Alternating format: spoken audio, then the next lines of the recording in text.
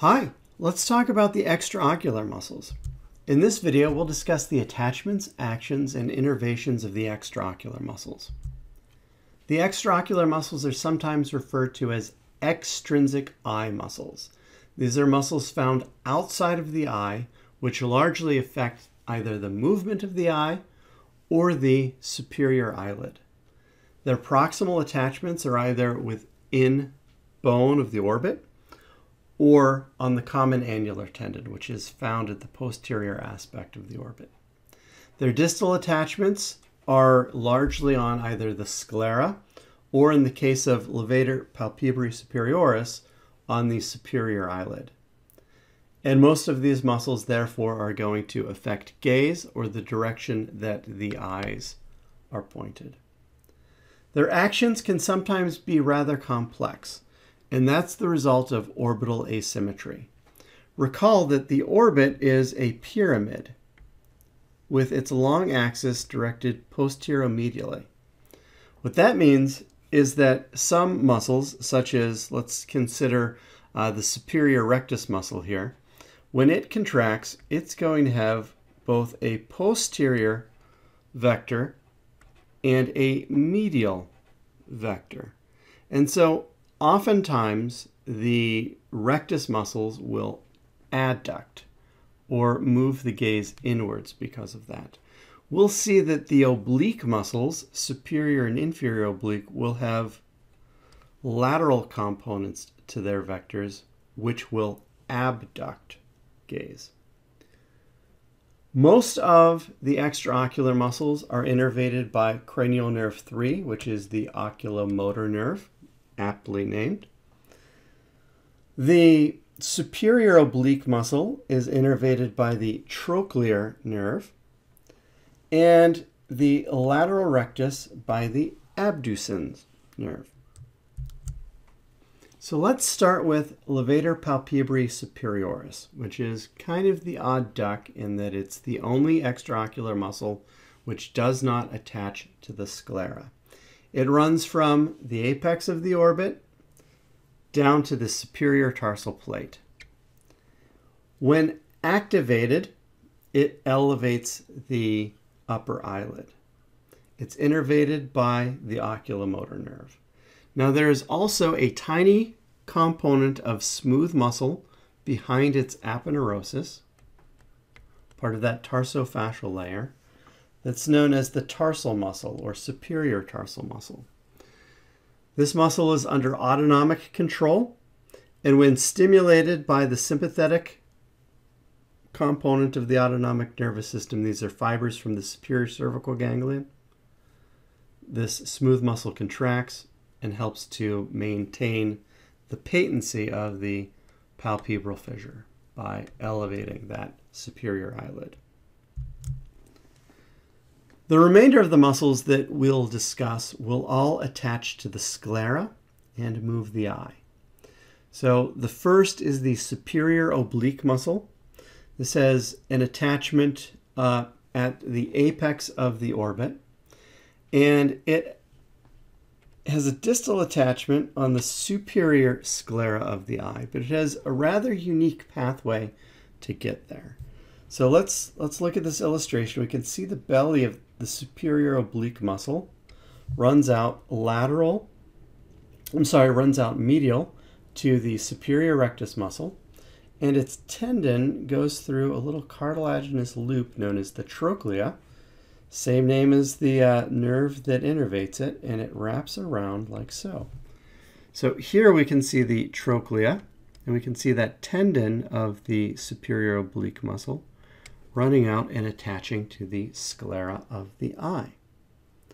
So it is superior to the medial rectus muscle and medial to the superior rectus muscle. Now when the superior oblique muscle contracts, that tendon is going to pull the eye that way. And as a result of that, it's going to abduct and depress gaze. So gaze is going to slightly go outwards and downwards. Now the superior oblique muscle also has an element of intorsion to it. Intorsion is a rotation of the eye. In particular, it's a rotation of the superior pole of the eye medially. The superior oblique muscle is the only extraocular muscle innervated by the trochlear nerve. And the fact that its tendon goes through the trochlea is very consistent with allowing you to remember that fact. The next muscle we will discuss is the superior rectus muscle. The superior rectus muscle is found just inferior to levator palpebrae superioris. Its proximate attachment is on the common annular tendon at the posteromedial aspect of the orbit. Its distal attachment is on the sclera at the superior pole of the eye. When the superior rectus muscle contracts, it's going to both elevate and adduct the eye. So the eye goes upwards and inwards, or gaze goes upwards and inwards. This is because, again, the orbit is asymmetrical. It's going to have that component as well as that vector component to the force.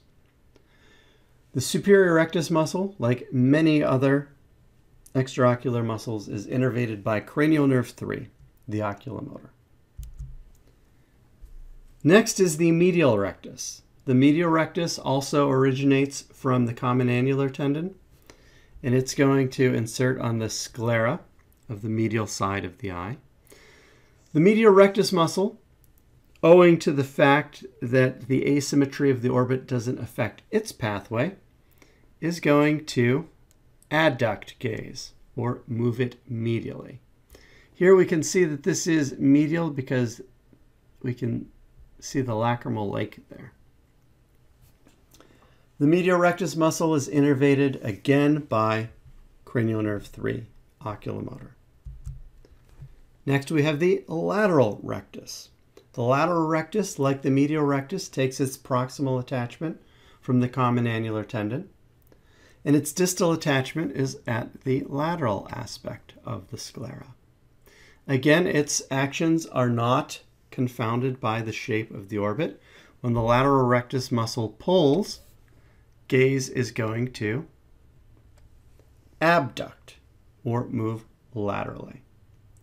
The lateral rectus muscle is innervated by the abducens nerve. One way of remembering this is that the abducens nerve abducts gaze, lateral rectus. Next we have the inferior rectus muscle. The inferior rectus muscle, like all the other rectus muscles, takes its proximal attachment from the common annular tendon. Its distal attachment is on the inferior pole of the sclera. And when activated, it is going to depress and adduct gaze. It also will be involved in extorsion. Extorsion is the movement of the superior pole of the eye outward, or the inferior pole of the eye inward. The inferior rectus muscle is innervated by the oculomotor nerve, cranial nerve 3. So both superior and inferior rectus muscles are going to adduct gaze. Let's take a look at the inferior oblique now. The inferior oblique muscle takes its proximal attachment from the orbital surface of the maxilla. Its distal attachment is kind of lateral and inferior on the sclera. And when it pulls, when it activates, it's going to abduct and elevate gaze. So the eye will move outwards and upwards. The inferior oblique muscle is also going to be involved in extorsion. So one thing that I like to think about is that rectus muscles, so we're talking about superior and inferior rectus muscles, are going to be adductors. Oblique muscles are abductors. So obliques abduct. Also, superior rectus and superior oblique muscles lead to intorsion, whereas inferior oblique and inferior rectus muscles lead to extorsion. The inferior oblique, like most of the other extraocular muscles, is innervated by the oculomotor nerve. So we've discussed the extraocular muscles, their proximal and distal attachments, their actions, as well as their innervations. This is your summary slide. Thank you for your time.